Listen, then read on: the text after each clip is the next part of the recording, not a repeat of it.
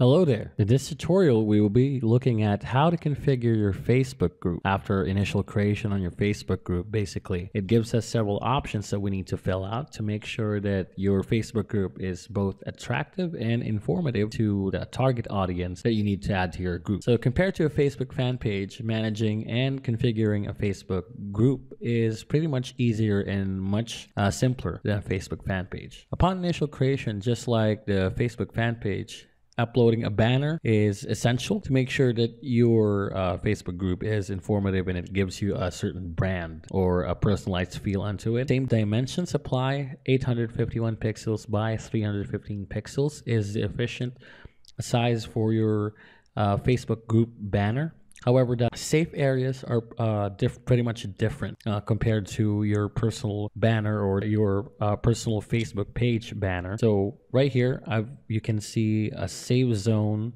for uploading your content. Right over here, we can see that for the FB group buttons, make sure that you don't have any content, text, or some kind of detail on your image underneath those to make sure that you can maximize the way the image appears. And likewise over here, we can see that this part over here is occupied by the group name, how your audience will see it. So make sure there's no text or content on that area as well. And everything else is pretty much self-explanatory. Unlike a Facebook fan page, there's no option for you to add a profile picture. So over here, we can see buttons such as share this group. Basically, if you're the moderator or the creator of the group, you can actually have this shared on your personal timeline, or you can share it on a friend's timeline. You can also share it within a different group or share on a personal page that you manage. And lastly, can you share the group or promote the group in a private message or a PM towards one of your friends or some people that you can message. You can tag in a people in your post. If you're going to post it on your timeline, write something about it. Let's say if you're promoting it for voiceovers, and say looking for a place to stay. You can change the privacy settings on the post, so either public, friends, or more options. You can add a location and add up one of those status messages on how you're feeling, what you're doing, and click on post. Moving on, we have here a search bar on searching content within your group. Upon initial creation, it asks you to fill in a description or add a description for your group to make sure that people know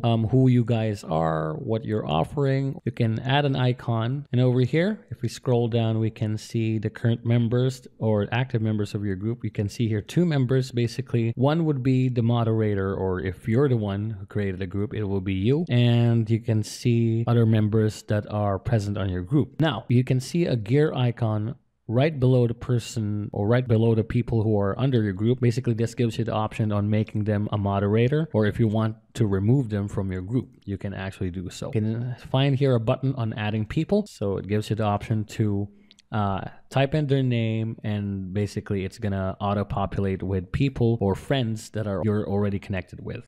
If I type in the letter L, it's going to populate with people on my friends list. This drop down right here allows you to filter in and check on if you happen to have a really large number of people under your group. It gives you the option to filter them out with and check on who are the admins or the members by name and the members by join date. You can also see people who you've blocked on your group. Under events, it's pretty much basically just like creating an event under your personal fan page or your personal Facebook page. You can create an event, add the name of the event, add the details, add a place, and the date and time details. You can also click on the option to invite all members of the group.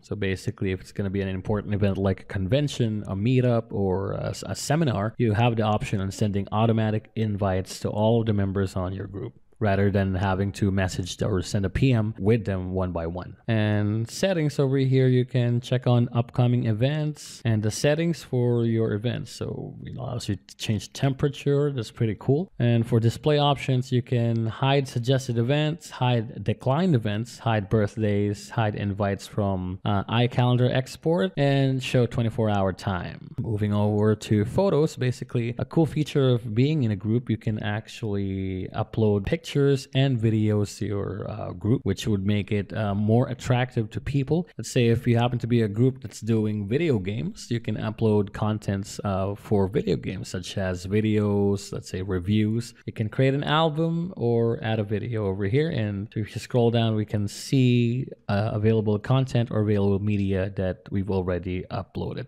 And of course, lastly, under files, you can actually upload files that your group members can access. Usually it would be a directory of the members on your group, other documents or files that you need to share with your group. Just make sure that they're not copyrighted, because Facebook usually is pretty strict on the files that you share. And if we click on the settings icon over here right beside notifications, you can see pretty much similar stuff that we've discussed a while ago. Add people, manage groups, send a group message, create an event, add to favorites. Basically, if you have this group added to your favorites, and it's going to appear under your groups over here as your favorite, just like this one. You can hide a group, or you can create a new group and report a group. This is a feature if you happen to be in a group that shares offensive material, or if you think that the people over there are a bit crazy, you can actually report the group to Facebook administration.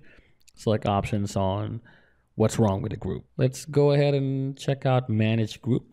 This gives us several options over here. Member requests. If you have your settings for your group that your members need to be approved upon joining, you will be able to see member requests over here. So as long as your group is searchable and they can add themselves, you as an administrator would need to approve them if that would be the settings. Reported to admin. Basically, these are stuff that have been reported to you or other administrators if there's offensive material, if they do offensive stuff on your group. Group information, again, this is where you add a description on who you guys are and what your group is all about. And request notifications, if you want to get notifications when people ask to join your group, or if you want the option to only see requests to join when visiting the group. Now going under edit group settings, it gives us the same options as when we initially created a group, such as the group name. You can even change the icon under the group. Again, privacy settings, public, anyone can see the group, its members, and their posts.